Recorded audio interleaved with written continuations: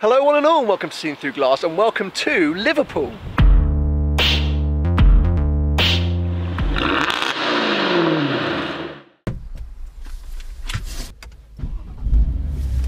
So yes, we are here in Liverpool. I got here last night, as you would have seen if you watched yesterday's video.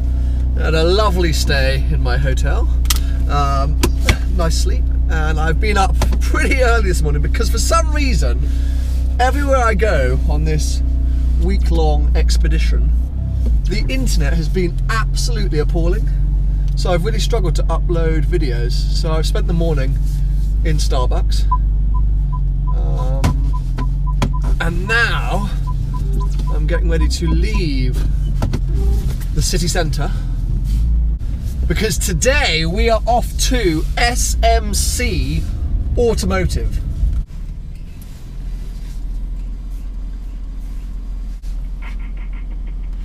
Good morning, NTP, just speaking, how can I help you? Hi there, I just inserted my card and it's eaten it, but the gate hasn't opened. Are you raised? Thank you very much, it is. Goodbye. Have a nice day, goodbye. Well, finally we got out of there. That was a bit nerve-wracking. I put my ticket in the machine and nothing happened. Anyway, yes, we are on our way to SMC Automotive. I'll tell you a lot more once we get there.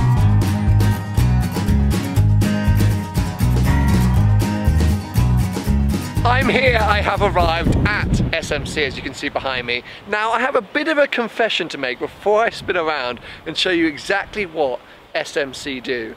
I am a secret Land Rover Defender obsessive. And I know I said in yesterday's video that I bleed Ferrari, but I piss Defenders. And check this out.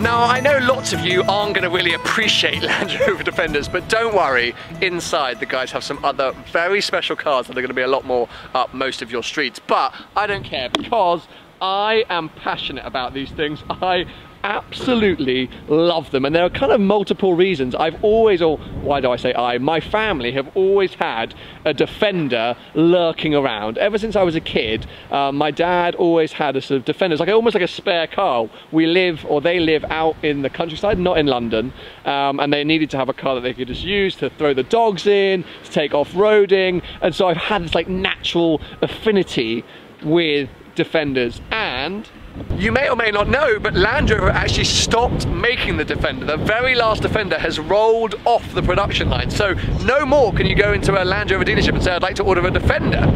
Which I think makes what the guys are doing here at SMC even cooler. Because not only do they have a load of Defenders to choose from, but as you can see, or as you might not be able to tell, they are also customizing them. So, as you can see here on this car, Overland is the sort of branch or division of SMC that customizes their Defenders. And I think some of these are cool. This is one of the very last Defenders, by the way, and that's actually a stock car. Nothing's been done to it yet. It's going to go through its customizations. This car has been customized, which I again think is so cool. It's what's called a double cab, which I love. You have the two cabs here and it's like a pickup truck. This is the model that I basically want. Actually, no, I lie. This is the model that I want. This thing, I think, is so insanely cool. It reminds me of the car from Spectre, the James Bond film. And as I said, I just love this double cab setup with the pickup. Imagine me sitting there filming supercars. It'd be like my little, I just rest my camera on there, film cars behind. I am already just having a fantastic day. I just love Defenders, I just do. I just think they're so cool and different. And I think that's the route I'd want to go if I ever got a second car. If I could ever afford to have a second car, I'd want to have like a Defender rather than a, I don't know what. Actually, well, I just would want to have a Defender. That's basically it. Anyway, it's very cold and it's very windy. We're about half an hour away from Liverpool. We're in Chester, in an industrial estate. So I'm getting really cold, so I think it's time we head inside, show you some of the other outrageous Defenders they have in there, and some other cars that might be slightly more up your street. You can already spy some pretty outrageous cars, guys. Check this room out. Woo! So yes, as I mentioned, the guys don't only do Defenders. I mean, as you can see, they do lots of Defenders, and we're going to be speaking more about those because I am obsessed, but they are also kind of going back to where it all started for them and going back to supercars and sports prestige cars. It's an area of the business which they've always been kind of involved with, but they are looking to expand very soon across the road, actually. So when we were outside, they're going to be opening up an entire supercar sort of service centre. So it's almost like a sort of Joe Macari's of the north. They're going to have supercar dealerships and a service centre, as well as continuing to do the Defender stuff. We're going to come back to the supercars because there is lots to talk about all of these different cars, and I'm obsessed with almost all of them immediately. But I want to keep talking about Defenders because I do just really, really like them. And in here, there are some even cooler ones. But I think the best Defenders are through here. Okay, so remember I told you I love the double cabs? This one here is, I think it's called the Arctic or the Polar Edition. I'll have to double check. But it is a double cab setup with the sort of like roll cage in the back. This kind of bare white front end thing. And I just think it's so cool. It's been worked on, as you can see, customized by Overland, by the guys down here at SMC. It is just so cool. And if you look at the interiors of these cars, how nice is this? You get like proper racing bucket seats, all leather, diamond stitching, which I love. You get sort of full sat-nav systems, all of that stuff, and then the back even nicer. But yeah, I mean, how cool is this? I was looking at this earlier thinking, wow, that is just the coolest Defender I've ever seen. And then Toby from SMC said, hold on, I'm going to show you an even better one. And he was not lying, because down at the end is this animal. Check out the wheels on this, and it's even got sort of riveted wheel arches. I am obsessed with this car. It's a one-of-one custom project that they did. A very rare type of Defender, the big, I think it's the 130 or the 170. Again, I'll need to check. I'm not that capable with my model knowledge, but it is a complete animal. It's almost like a 6x6 G-Wagon. Again, very similar scheme inside, but this one has got a breakup of some Alcantara as well. Apparently this has got heated seats, heated steering wheel. I mean, look how high up. I don't know if I can show you that. It's so tall, this thing. It is mad, and I love these. Oh, guys, I really want an Overland. But it is now time to switch to the kind of other side of the business, which is the supercars, and we can talk through each of the cars that they have in stock currently. So, kicking things off in pretty ridiculous style with an ultraviolet GT3 RS and a Speciale. I mean, when I walked in, that is the window, and you can see through when you walk into reception the rear ends of these two. I was literally like, oh my good lord. I thought I was coming to check out some Defenders, saw these and was like, guys, there's some supercars in your garage, do you know? Of course they knew, because they're trying to sell them. But yeah, really insanely cool cars. It's the first ultraviolet GT3 RS I've seen, which is really nice. And the colour is really cool in real life. This car is so mean. We were talking about it with James when we were driving his GT3, just how ridiculous this rear wing is. You know what we really like? Again, something I was talking to James about. Is look at that. Look at the gap between the body and the wheel, or the tyre. It's perfect. And then you come over to the Speciale, which looks like it's going off-roading. I don't get that. What are you doing, Ferrari? But anyway, I'm not going to talk badly about the Speciale, because you know, it's my secret lover. And this one is very nice. I think this car's going to have some work done to it before it goes fully up for sale. Detailing and things like that. Then you've got a convertible GTS. The new shape. I think this has got some exhaust on it. We'll have to ask them shortly. This car I'm going to come back to in a second, because this car, oh my god. We've got a 360 which apparently has decat straight pipes. Paul Wallace will know what that means. I have no idea what it means, but I've been told it's the loudest thing you've ever heard in your entire life.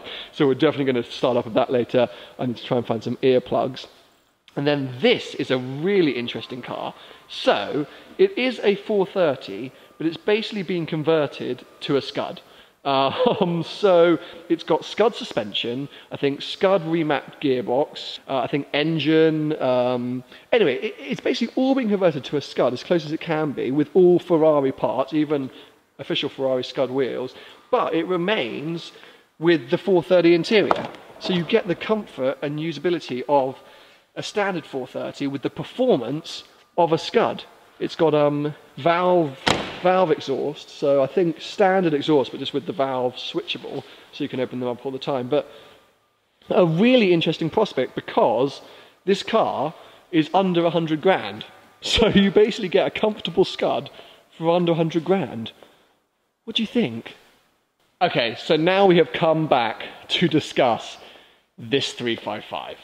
Now, a little bit of a backstory for you. When I was looking at replacing my Audi TTS and ended up in the 4C, when was that? About a year ago? I was looking at cars in the kind of 50 to 60,000 pound bracket is what I was going to buy.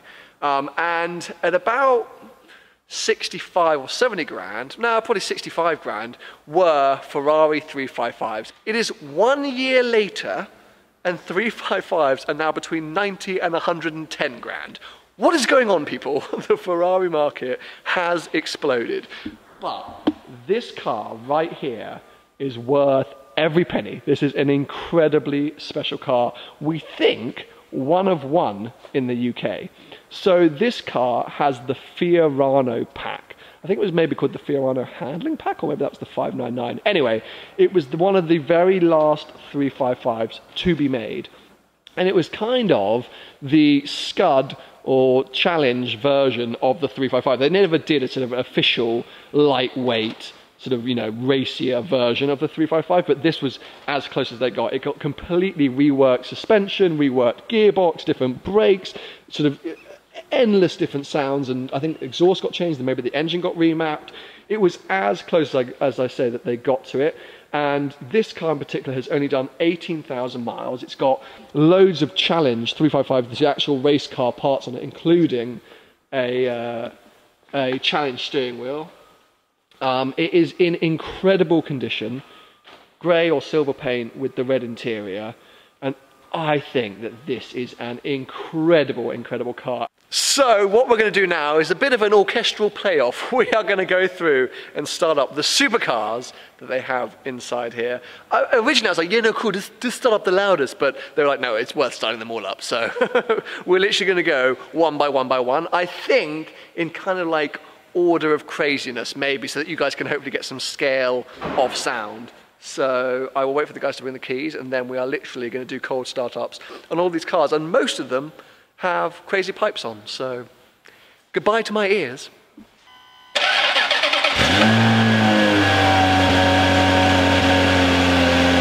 Okay, so that is first up, the 355, which has Capristo exhaust, I believe. Sounds very nice. Boomy! Sounds good, actually. That's the second Porsche that I've been surprised by how good it sounds this week. Sounds really good.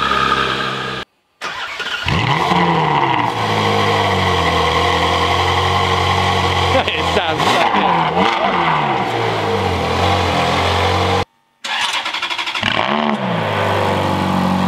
Sounds good, that. Sounds weird, it's got a proper bark to it.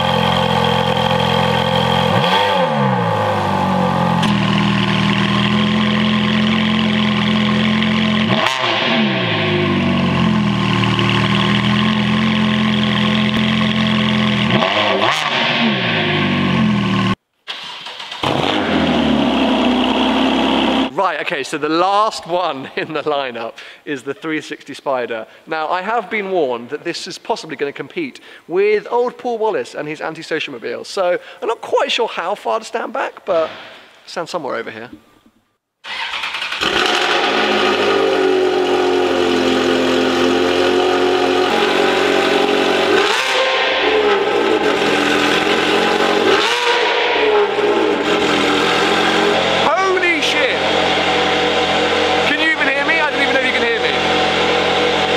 So we have jumped into the Carrera GTS with its ridiculous custom exhaust, and we are going to go for a hoon. I'm excited to hear this. Apparently it's going to shoot machine gun like crackles at some point. So I'm ready when you are, mate. Let's go. I mean, it's so loud for a Porsche.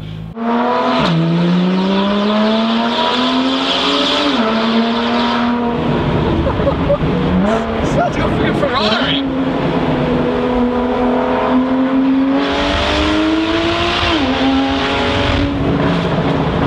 Holy crap.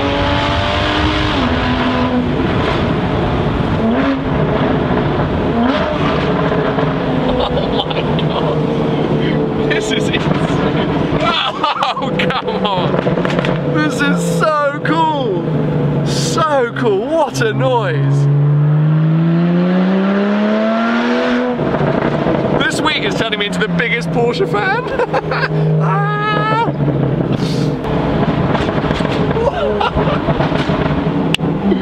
It is as crazy as the F-Type, if not crazier. That is just silly.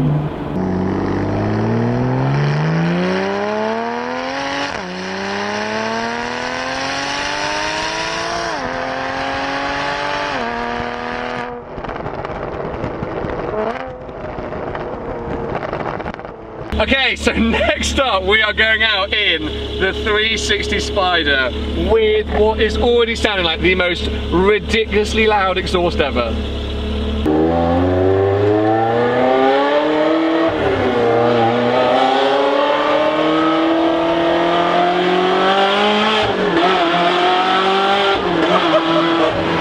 Oh my god, it's like a challenge to Darling. It's like a really freaking loud challenge to Darling.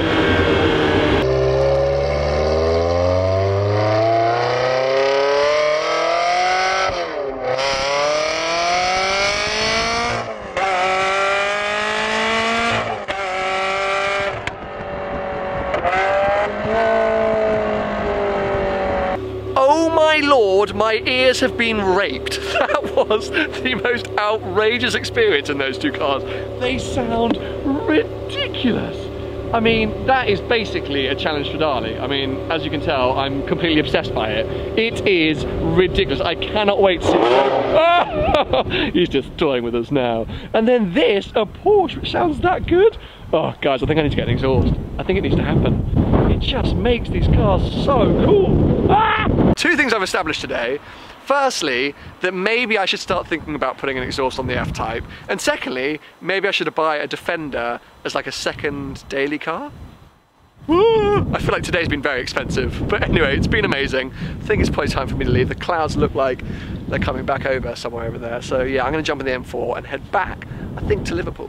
I haven't told you, but I've got you on my insurance.